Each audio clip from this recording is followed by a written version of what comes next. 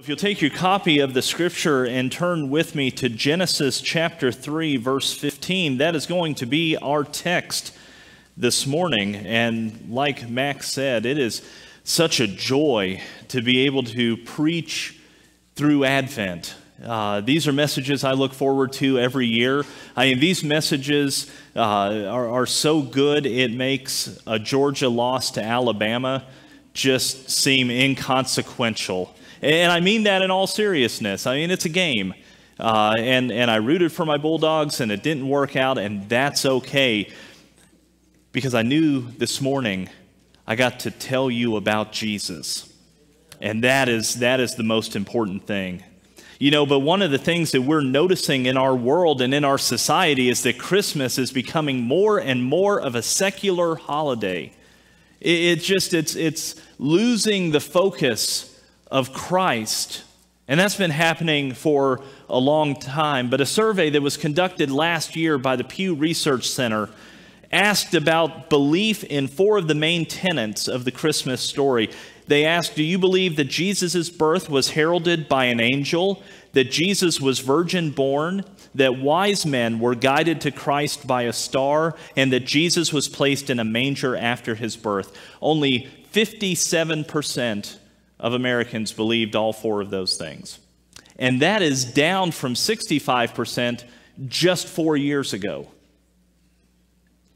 We're losing it. Now, the researchers noticed 2 factors that contributed to this trend. First of all, they said atheists and the religiously unaffiliated, who are increasing in our culture, they're even more unlikely now to not believe the story of Jesus' birth. And second, there was a small but significant decline of roughly 5% in the share of Christians who believe that the Christmas narrative contained in the Bible is not true. There's a decline there. So both within and without the church, the belief in the Christmas story is becoming less and less. I loved how we sang in that very first call to worship, we believe in the Christmas story. We do, because it is true. Now, what's the alternative? If we're not going to believe in the Christmas story, then what do we believe? We believe then in a secular worldview, but that secular worldview doesn't offer us much, does it?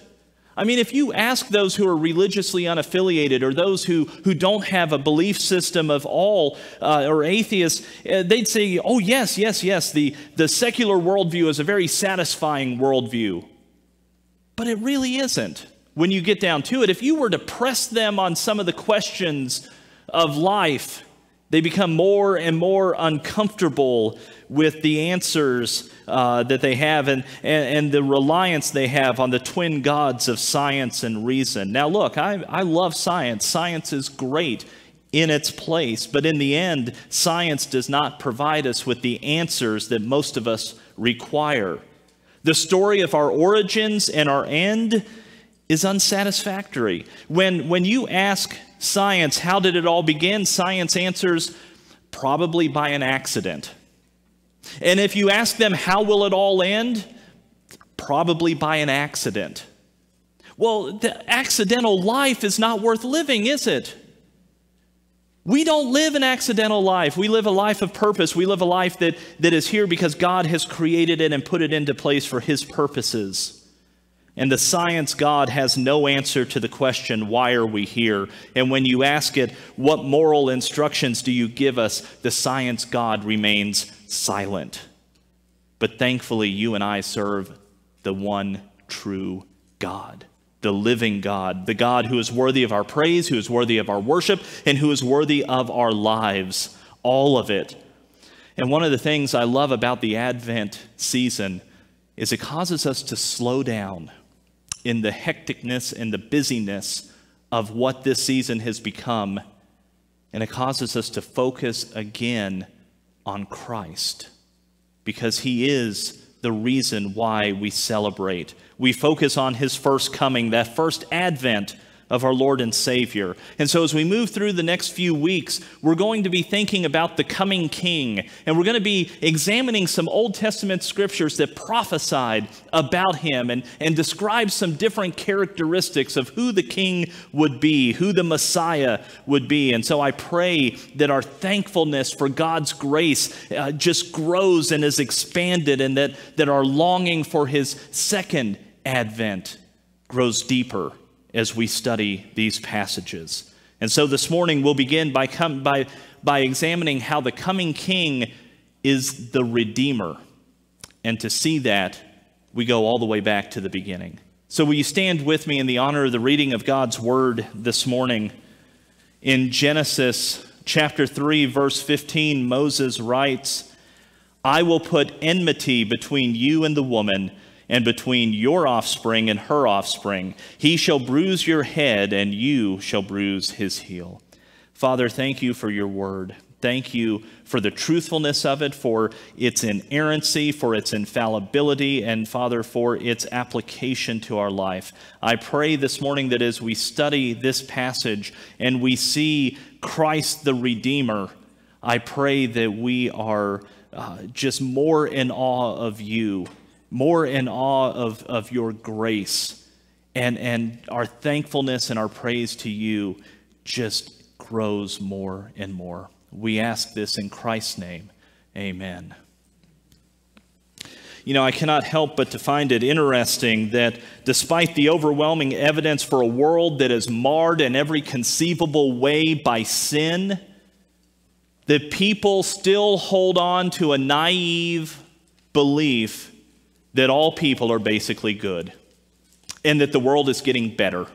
I experience this especially around Christmas time, and everybody's just so good. They've got good hearts and they've got, good intentions. And I look at the world and I see something different.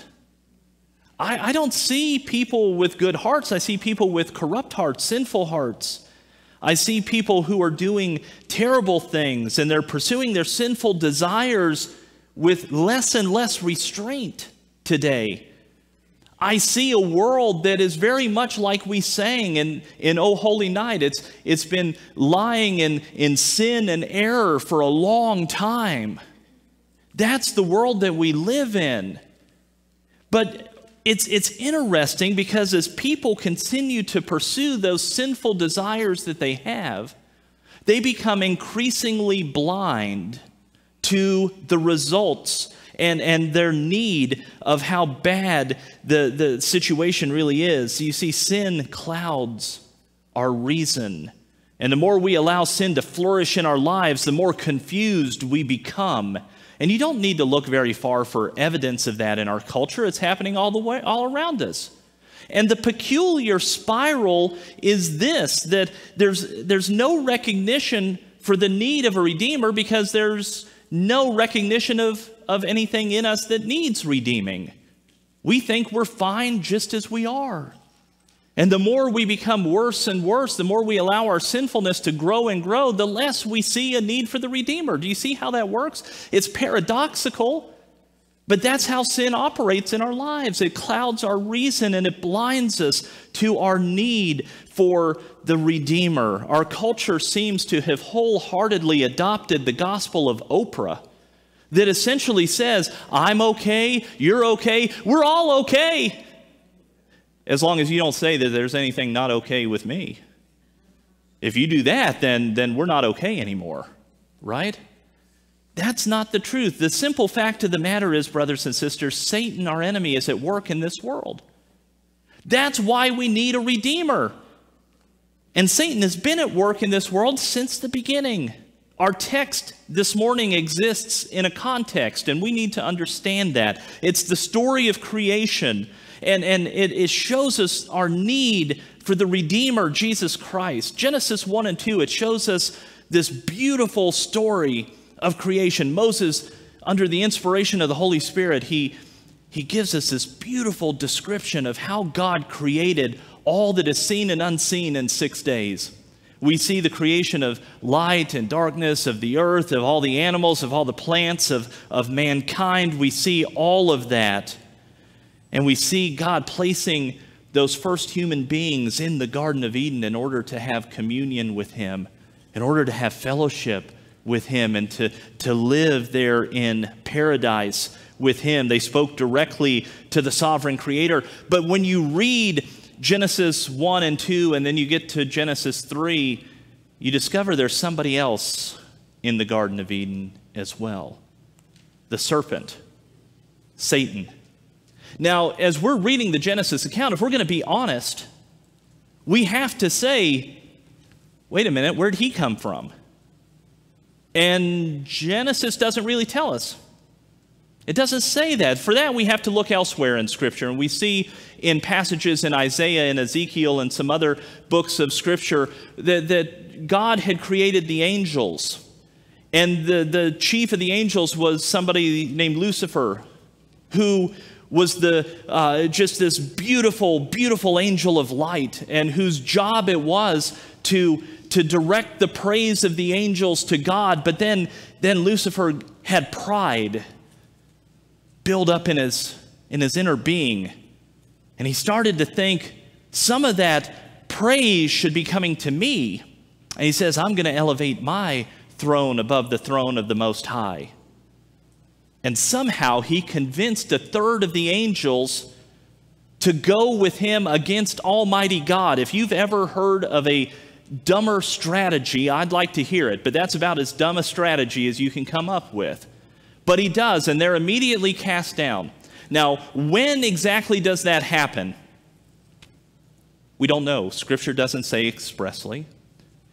What's important for us to know is that it did happen, and that Satan was in the garden, and Satan sees God create Adam out of the dust of the earth. And Satan probably didn't think too much of that, because he'd seen God create the animals. He'd seen God create the plants. He'd seen all of this, okay? But God does something very special with this creation out of the dirt. He personally breathes life into it, and he puts his image on it. That's unique. Unlike anything else in creation. And Satan, who hated God with seething hate, decided to destroy that first man and woman. And so he deceives Eve by causing her to question what God had plainly told her husband Adam. And then both of them succumb to the serpent's temptation. They disobey God. And in that moment that Eve eats the fruit of the tree of the knowledge of good and evil, then turns and gives to her husband Adam, who was with her, and he also eats, we see the fall. The fall occurs. Sin corrupts the first man and woman, and then it begins to corrupt the remainder of creation. It's like a terrible ripple effect spreading out throughout the entire universe and throughout all of creation, so much so that Paul would later say that all creation groans under the weight of the curse, under the weight of the curse of sin. The man and woman know right away that they're naked.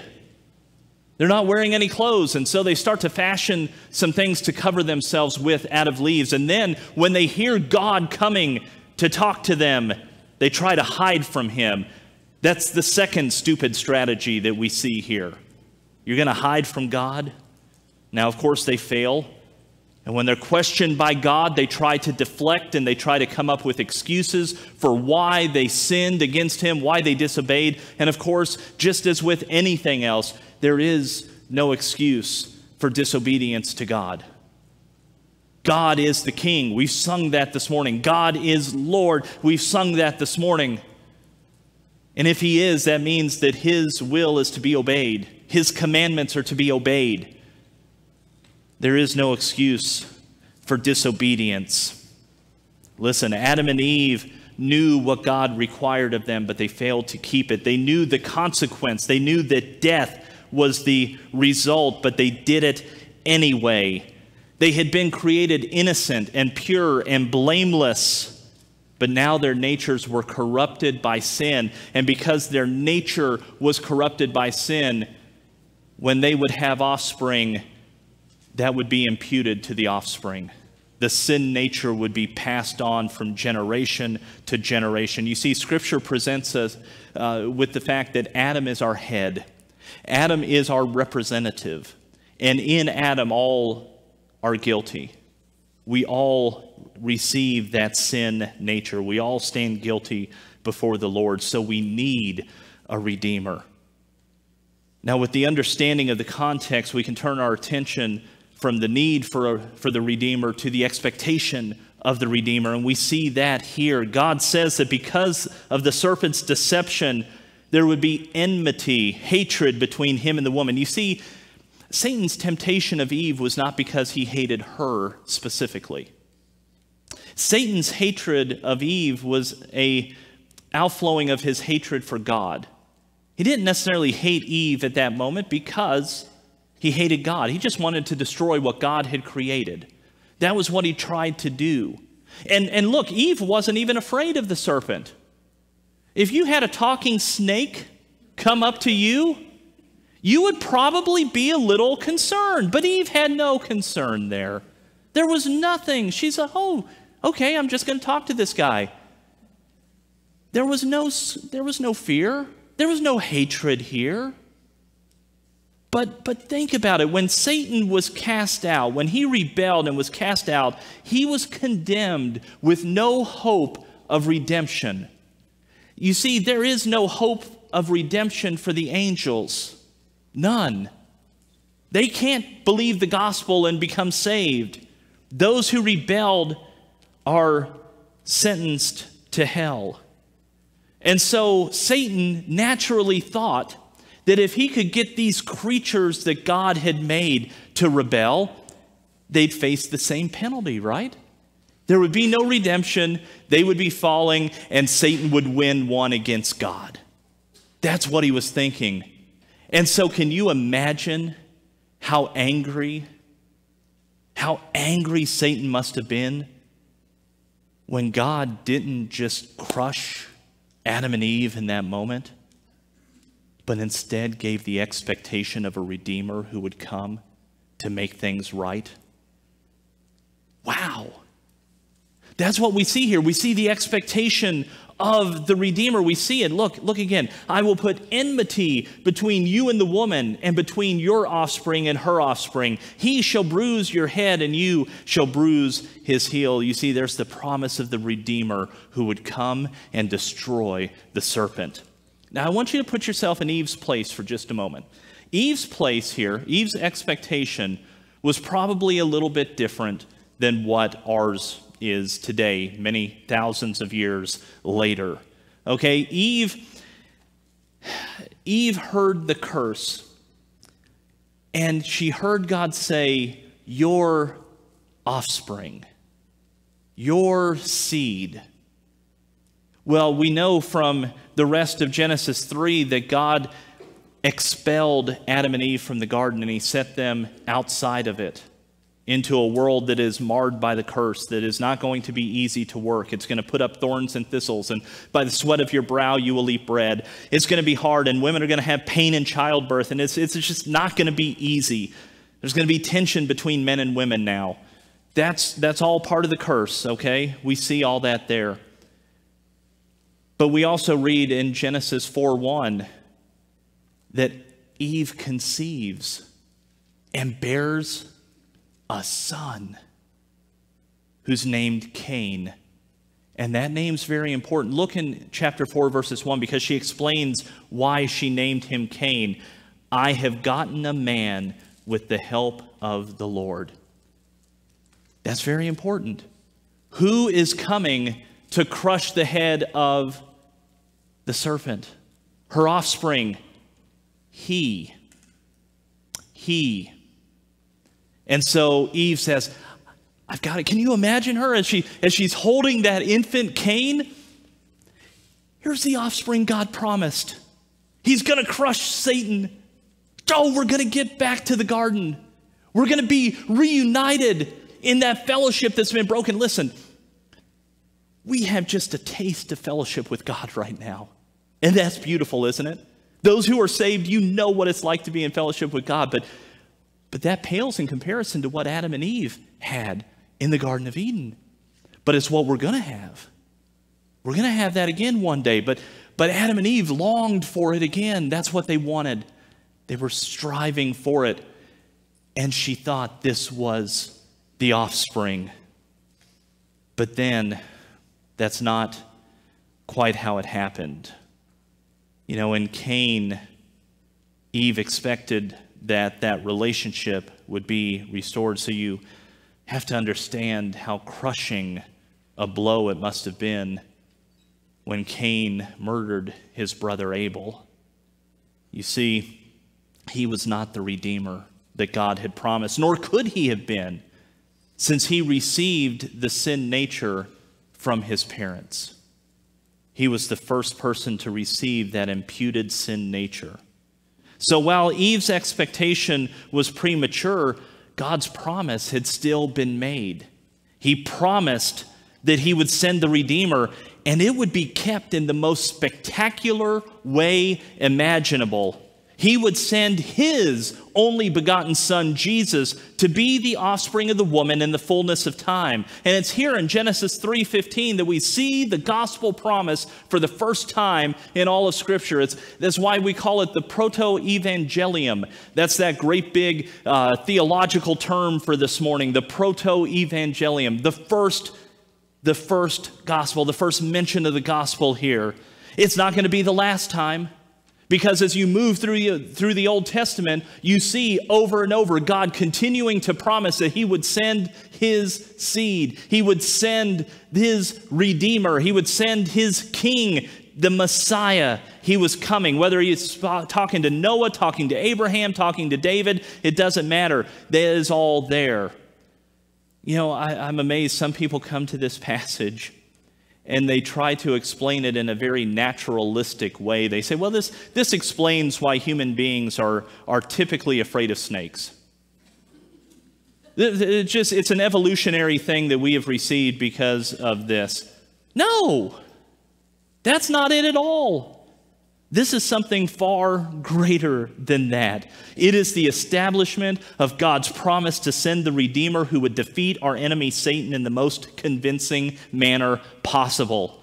And God's people are expecting their Redeemer to come and deliver them from the bondage of sin and death, to deliver them from their enemy that we know as Satan, and they were looking for his advent. Praise God, from our point in history, we can look back and see that advent occurred about 2,000 years ago in a little town called Bethlehem. Now, not only does God promise the Redeemer in this passage, he also establishes the parameters by which the Redeemer would enter the world and the method by which he would deliver his people. You see, this is not an afterthought for God. This is not I got to do something in response to a crisis. Oh, the people failed. What am I going to do? This was not unforeseen by God. God had the plan in place from before creation existed. That's what we see in Ephesians chapter 1. Before the foundations of the earth, God had this plan. And he established this plan in eternity past in order that his immeasurable grace and his glory might be on display.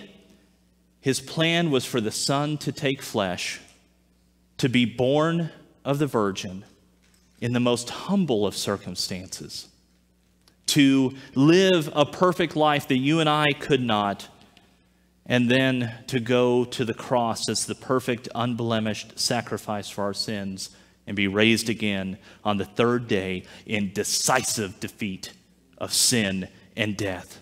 And what's more, what's so great about that? It's a free gift to all who would receive it in faith. A free gift. That's it. It's not based on anything that's worthy about you. It's not based on anything you could do to receive it. It is based fully upon the work of Christ and God's grace to us. And so the method that God established for the Redeemer draws a clear distinction between what's called the covenant of works and the covenant of grace. There's a difference here.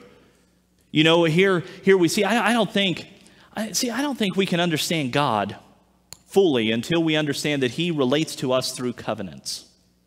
That's what we see through the Old Testament, right? He makes covenants. When you come to Jesus, guess what? He makes a new covenant through the body and blood of Christ, a new covenant with us. But this first covenant, we find it here in Genesis 2 and 3. And it's true, the word covenant doesn't exist in this passage, but you can see the principles of the covenant fully. I'll tell you another word that doesn't exist in Genesis 2 and 3, sin. But sin exists there, doesn't it?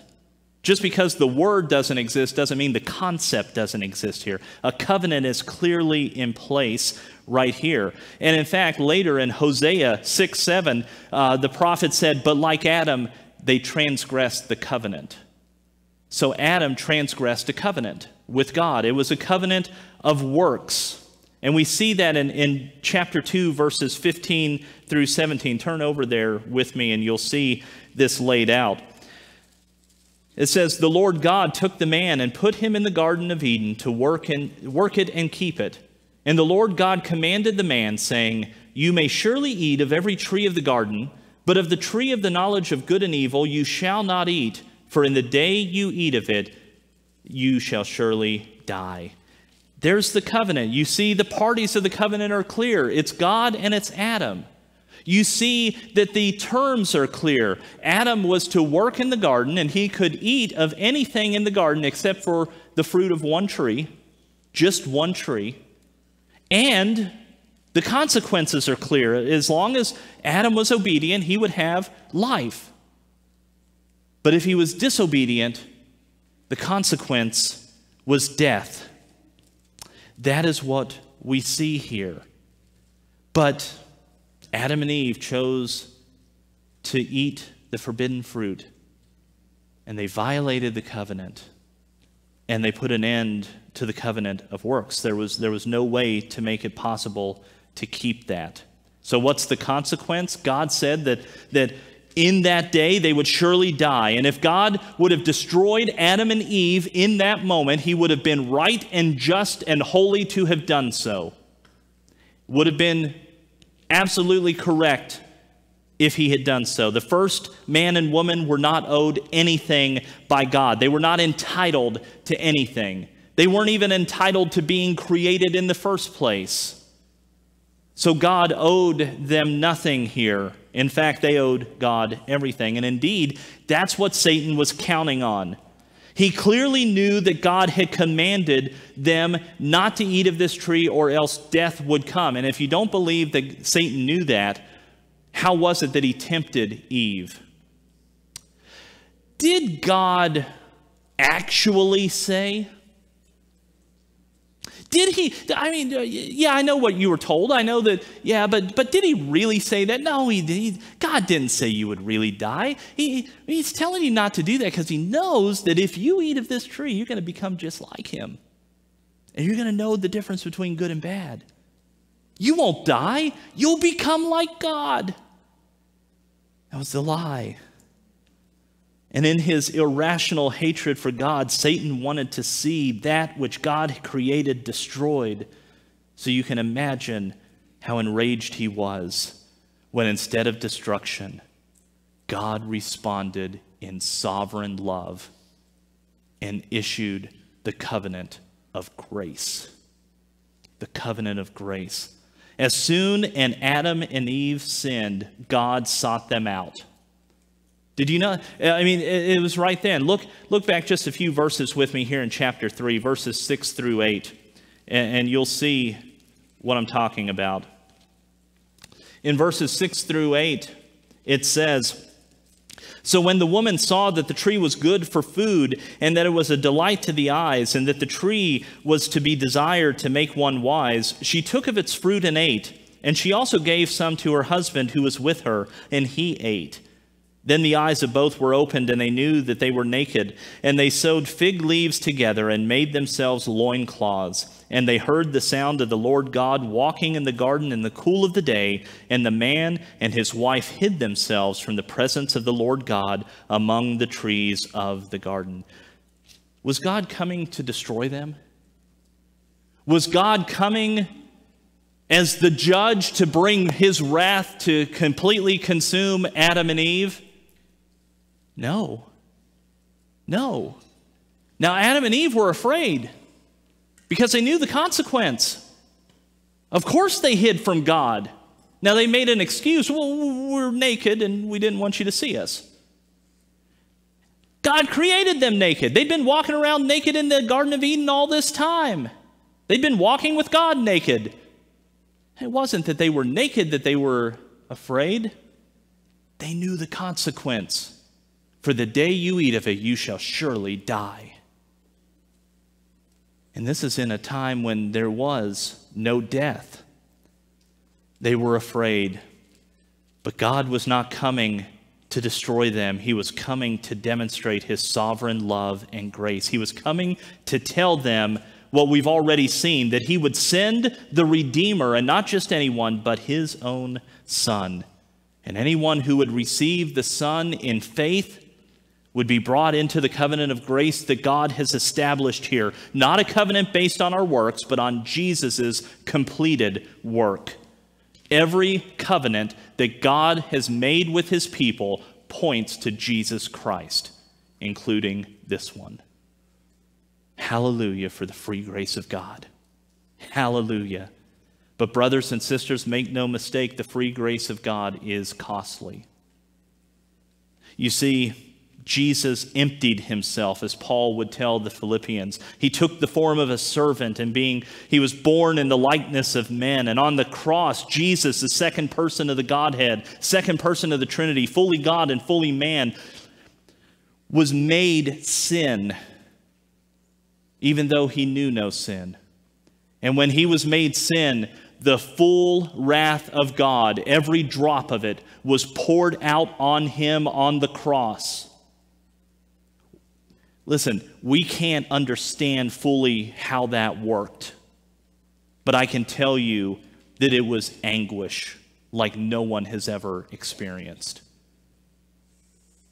It was unbelievable what Jesus endured for us. He was the only one who could, and he stood in our place and he paid our debt in full so that we might be made his righteousness. You see, the grace of God is free to receive, but don't mistake that with the idea that his grace didn't cost anything. It cost the Redeemer everything. It was a costly grace, but it was the price he was willing to pay for our redemption and for our ransom. And it was all because of his sovereign love and grace. Now, I know that there are some people who dislike the idea of speaking of Christ's death at Christmas time. They say, Pastor, isn't that an Easter message? Aren't we supposed to be celebrating the baby in the manger right now, not Jesus on the cross? Can't we just focus on that? Well,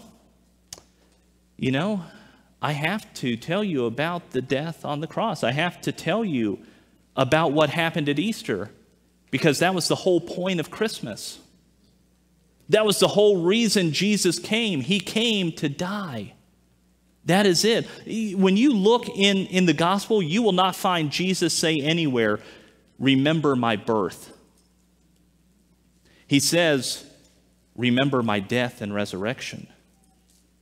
Listen, I'm not saying we shouldn't celebrate Christmas. I love to celebrate Christmas. But we celebrate Christmas looking to the cross. Because that's the whole point of the incarnation. That's the whole point of God taking on flesh. He came to die. He came for the purpose of the crucifixion and the resurrection. So how in the world can we separate them? We can't present only part of the gospel. We must present the gospel in full, because part of the gospel will send you to hell. The full gospel is what saves. That is the power of God unto salvation. It's the unfolding story of redemption that's presented in the Scripture. It reveals the victory of the Redeemer. I love the way that W.A. Criswell, that great Baptist preacher of the 20th century, put it. He said there's a scarlet thread of redemption running from Genesis to Revelation. A scarlet thread, and you can follow it the whole way. It starts right here. It starts right here, Genesis 3:15. And you can follow it all the way to Revelation 22. It's in every book. It's everywhere. It's that scarlet thread. You see, God is orchestrating history. He's weaving that scarlet thread all the way through history, as only the sovereign God can, in order to bring us to the incarnation of Jesus Christ, in order to bring us to Emmanuel, God with us, God in the flesh. And it all has its beginning right here, where the Redeemer is not only promised, but his victory is assured. Now, I want you to see there's an apparent defeat of the Redeemer here. It says his heel will be bruised. This is a temporary defeat. This is temporary here. Have you ever had a bruised heel? Have you ever had a bone spur in your foot, or maybe an Achilles tendon that's been pulled or something like that? That's awful, isn't it? It hurts. And when you've got a bruised heel, how does walking feel? Not good. It hurts. You know, you limp along. You might have to have crutches. You might be off your feet for a little while. But is a bruised heel fatal? I've never heard of anybody dying from a bruised heel. That's not a fatal wound. Uncomfortable? Yes. Inconvenient? Yes. Fatal? No. And on Good Friday, when those Roman soldiers were nailing Jesus to the cross, and they were nailing that spike through Jesus' feet, through his heel, Satan thought he had won. He had succeeded in killing God. That's what he thought. Good Friday, there was celebration among the demons and among Satan. You can almost hear them hooping and hollering there at the foot of the cross. That celebration changes in a few days, doesn't it? It changes to howls of defeat, because Satan's victory was nothing more than a bruised heel for the Redeemer. Jesus' victory, on the other hand, is the ultimate victory. He crushes the head of the old serpent, the offspring of the woman, Jesus Christ. And please don't miss the reference to the virgin birth here. The seed of the woman. That's very, very clear. It's the virgin birth. Jesus would crush the head of Satan. And that assurance of ultimate victory would be used by Jesus, by Paul, and by John to encourage the church in the New Testament. In Luke 10:19, Jesus tells his disciples, "Behold, I have given you authority to tread on serpents and scorpions and over all the power of the enemy, and nothing shall hurt you." In Romans 16:19, Paul, in the closing of that great book, says, "The God of peace will soon crush Satan under your feet. The grace of our Lord Jesus Christ be with you." And then finally, John, writing in the book of Revelation, he speaks of that fearsome red dragon. And in chapter 12, verse 9, that old serpent had manifested into a great, fearsome red dragon in Revelation. But I want you to see in Revelation 20:7 through 10 what happens. "And when the 1,000 years were ended, Satan will be released from his prison and will come out to deceive the nations that are at the four corners of the earth, Gog and Magog, to gather them for battle. Their number is like the sand of the sea. And they marched up over the broad plain of the earth and surrounded the camp of the saints and the beloved city. But fire came down from heaven and consumed them. And the devil who had received them was thrown into the lake of fire and sulfur, where the beast and the false prophet were, and they will be tormented day and night forever and ever." That is ultimate victory. That is what is awaiting Satan, because the Redeemer will crush his head. That's what's waiting on Satan. That's what's happening there. And that ultimate victory, won by the Redeemer Jesus Christ, is offered to you this morning by our gracious God. Our Redeemer, who crushes the serpent's head, who died for you, he offers this grace freely and openly to all who would receive it in faith. And so this morning as we close, if you don't know Jesus as your Lord and Savior, listen, you're going to side with somebody. If you choose not to follow Christ, you choose to follow Satan. And you've already heard what the end is going to be for him. But Christ has won your victory. He's won your redemption. He's won your reconciliation with God, if you will receive it in faith. And so as we sing our closing hymn this morning, I'll be right down here at the front row. Come down and talk to me. Let me introduce Jesus to you. Let me tell you about his wonderful sovereign love and grace. And we will rejoice with all of heaven over the lost one who's been found. Let's pray. Gracious Father, thank you so much for sending the Redeemer. Thank you, Father, that there is no power on earth, no power in the spiritual realm that can overcome him. Father, we thank you for Jesus Christ. We thank you for the grace that we have through him, for the salvation that you offer us through him. And I know that there are many who get upset that we say that Jesus is the only way. And they look at you, Father, as some kind of moral monster because you only offered one way. But as we've seen this morning, you didn't even have to offer that. Grace is the fact that you offered us a way, that you made a way through Jesus Christ. So, Father, may we proclaim that. May we announce it to this world who is lost, because it is the only hope there is under heaven for salvation. We thank you for this, Father, in Jesus' name. Amen.